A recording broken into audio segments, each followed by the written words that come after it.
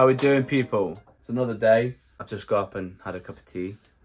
And I'm going to go make myself a protein shake soon and go on a run. I'm feeling quite good today. My body's not too...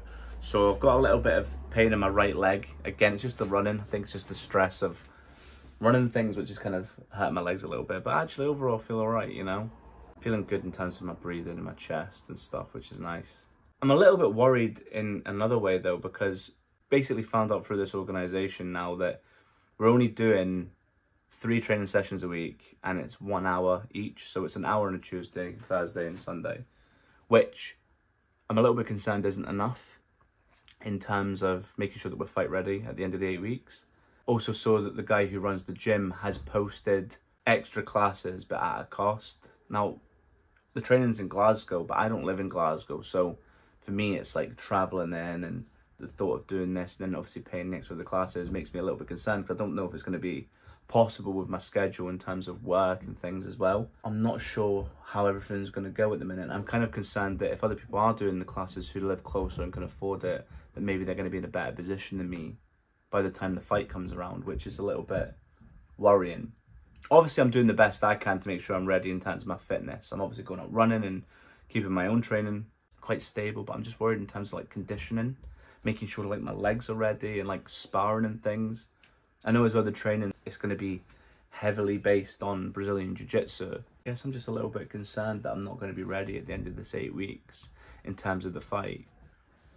But you know, I won't know anything until Tuesday, so I'm not going to get myself too down and, you know, too concerned with it just yet. I think at the minute it's just go to the train on Tuesday, kind of maybe take the first week in stride, kind of see how that feels, and then after that week, then kind of base it on what's gonna happen over the next few months, whether or not I'm gonna feel ready for it or not. But yeah, so I'm gonna get up now. I'm gonna go and make myself a protein shake, and I think I'm gonna go for a small run. It's also my sister's birthday today, so I'm excited for that. I might get some film of that. Me and my partner have got a card and some gifts, and they're all having a takeaway tonight, and I can't have one, which is very sad. But I'm not gonna let it get me down. All right, see you in a minute. Hey, Picasso. So it's the outfit that I'm wearing. So this is actually sort of a mess in here. I do apologise because of all the clothes and stuff that we're doing, but this is what I'm doing at the minute in terms of like nutrients and things. So here we've got bananas, apples, got vitamins with iron, omega-3, multivitamins, A to Z with minerals. This is the one I'm mostly taking. Got creatine. Got 2 things of protein powder, just obviously for 2 different flavours to give it a bit of variety. And I've got my pre-workout here as well, just for the days that I'm not feeling motivated. I try not to take this too much because I'm pretty sure I've got ADHD and caffeine doesn't kind of work on me. Caffeine doesn't kind of work on me the way that it should. It kind of usually makes me a bit drowsy. There have been a couple of times where I've took that and my heart's racing. Don't necessarily always get the energy levels with it, but again, I try and take it if I feel like I need a little boost. Whether or not it works is another thing.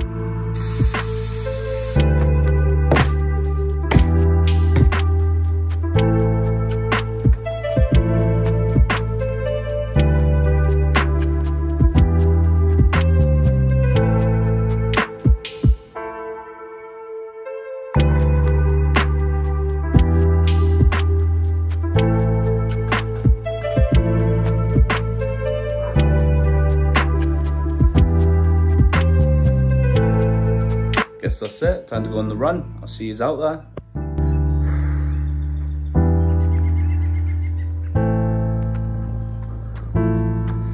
What's happening, people? So I'm back at the hill. Sorry if I'm all snotty. I fucking forgot to put my Strava on, didn't I? Before I started running. I've done about 4k again. Now I'm about to go give a big run up the hill. See you at the top. See how I made it to the top, guys. It's funny how with some things you're excited to do. Like I do get excited to run, and I get excited to do high intensity workouts in the gym, and I get excited to, you know, push myself. There's the views. Horses. But I don't get excited for like that hill sprint, because things like that are hard, necessary, but they're hard because when you're doing it, basically, you know that if you stop running or you don't make it to the top, no matter what, you have to keep going, because you can't just stay on the hill. Whereas if you do hill sprints on like a treadmill or something, you can just go off the treadmill. With this, even after you get to the top, like there's a little hill just after it where it kind of evens out. And that, you know, even walking up that afterwards, it's like, you know, trying to catch your breath and all the rest. But as much as I hate it, I know how necessary it is for the training, you know, because again, I'm working on multiple systems. My aerobic system might be good, but it's my anaerobic system, and vice versa, and that. So everything's necessary to make sure you get the right stuff that you need. Do you know what I mean? But yeah. Anyway, I'm gonna run home. See you after. So I'm back from my run. The run was okay. My leg again.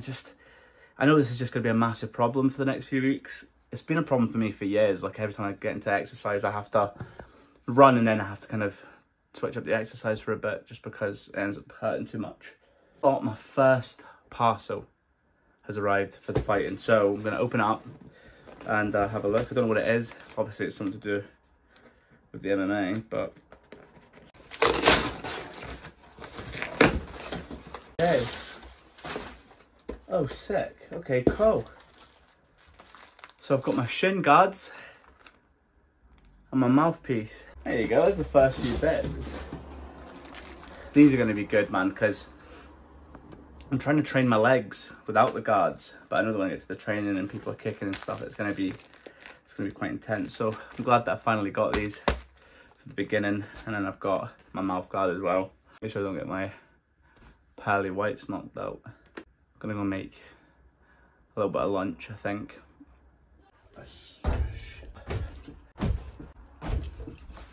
Yeah, it's good. I like that.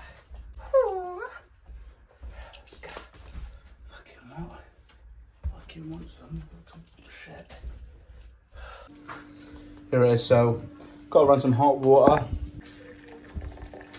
This is just to set the mold so that it, you know, fits my teeth. I'm setting my gum shield.